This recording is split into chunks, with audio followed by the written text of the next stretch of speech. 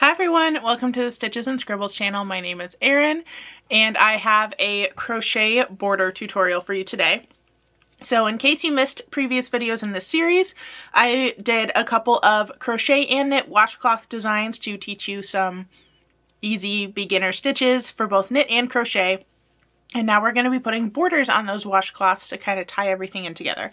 So this is the single crochet border. It's a really simple way to add a border to your crochet projects. And yeah, just a simple tutorial today. I'm just going to address this now in case you've noticed a difference, but I am filming on a brand new camera, so if I look different or my setup looks a little bit different, I am in the same basement filming in the same place. I just have a very, very different camera lens on this camera compared to my old one, so it's going to look a little different. I'm still playing with how I want to set up my videos and all that stuff, but I thought I'd go ahead and address that now in case you were curious as to why my setup looks different. I also talked about this in the previous knit tutorial as well, but I figured I'd loop all of my crochet friends in as well. Without further ado, let's dive into the tutorial for this single crochet washcloth border. For your single crochet edging, you're going to need an already completed washcloth. This is the half double crochet in the third loop stitch washcloth that I did on my channel. You can check out that tutorial if you want.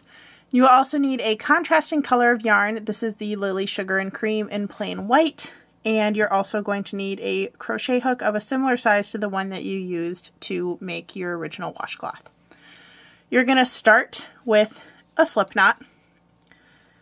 And I'm going to start on one edge of my crochet piece. You're going to insert your hook,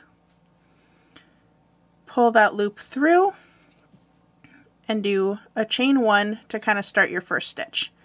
Now we're going to single crochet along the edge. Depending on which edge you're doing, it doesn't really matter if you go into every single crochet stitch. What you really want to prioritize is making sure that you have a neat edge. So if you realize that you've got too many stitches squished together, try spacing them out a little bit.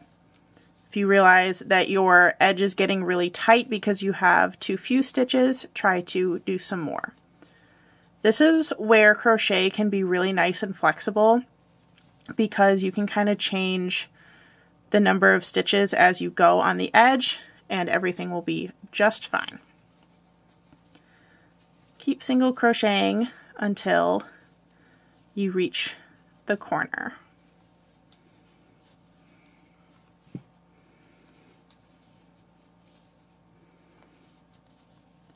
You can count stitches if you want to make sure that there's an exact number, but you don't have to. Now I'm single crocheting into my corner stitch. In order to turn the corner, after we do that first stitch, you're going to chain two and single crochet into the same spot to make a nice clean corner. This also sets us up with a space to do a second row if we decide we want to. Then you can keep going along this edge just like you did before. Since this is half double crochet, it's a little bit trickier to work into the edges, but again, just space out your stitches so that they look nice and don't worry too much about getting an exact number. Just insert your needle or your hook where it makes sense. I'm not sticking into any specific spot, so you can see a little bit of variation in what my stitches look like, but that's okay. Again, if you want to be more exact with it, you definitely can, but you really don't have to.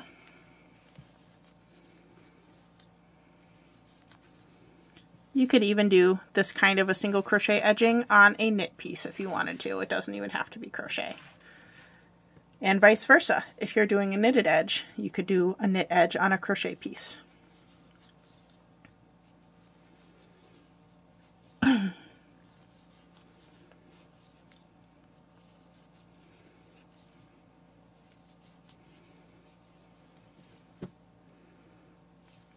Now that I've reached a corner again, I'm going to chain two and single crochet in that same spot to make the corner. And then just keep single crocheting across. Usually one edge will be a lot easier than the others. This happened to be my last row that I did, so it's a little easier to find the stitches on this row.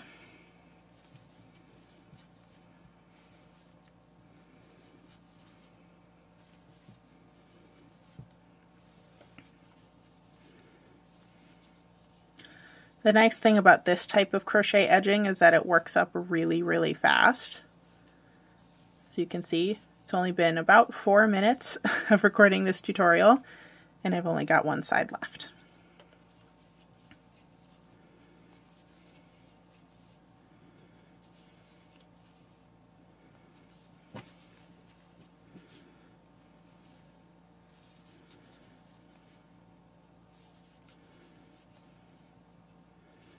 Since that's a corner, I'm going to chain 2, single crochet in the same stitch, and then do my last side.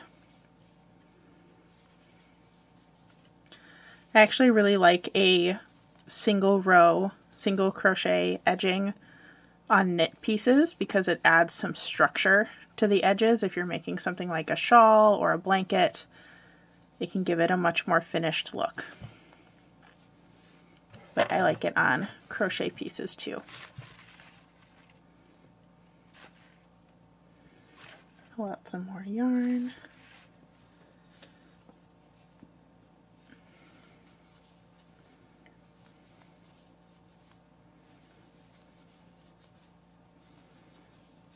Almost there.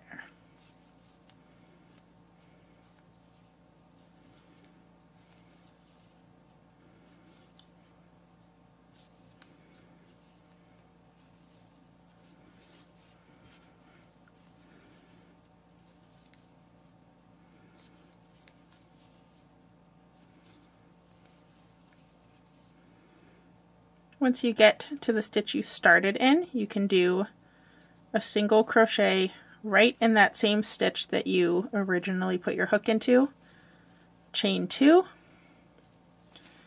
and do a slip stitch into that first single crochet to join it. Now at this point you could be done if you only want one row of single crochet for your edging, but if you wanted to do 2, I'll go ahead and show you what that would look like, even though I'm only going to do 1. You would start with a slip stitch and single crochet into that first stitch that you just did. Can be a little tight. Then your next spot should be one of those chain 2 corners. In each corner you're going to single crochet once, chain 2, and single crochet again. That makes another corner for your second row. Then you would just single crochet across as normal and repeat those stitches in every corner. I'm just going to leave mine as a single row of single crochet. So I'm actually going to trim my yarn here, loop it through, and then all I have left to do is weave in my ends, and this one is done. And that's going to be it for this tutorial. I hope you enjoyed learning how to add a little bit of crochet to the border of your pieces in order to tie everything together. Thank you so much for watching this video. If you're interested in similar crafty videos and tutorials, make sure you hit the subscribe button down below so that you can be notified of all my crafty content right here on YouTube. If you'd like to follow me on other social media sites, that information will be in the description box below. Thank you again so much for watching, and I'll see you in the next one. Bye everyone!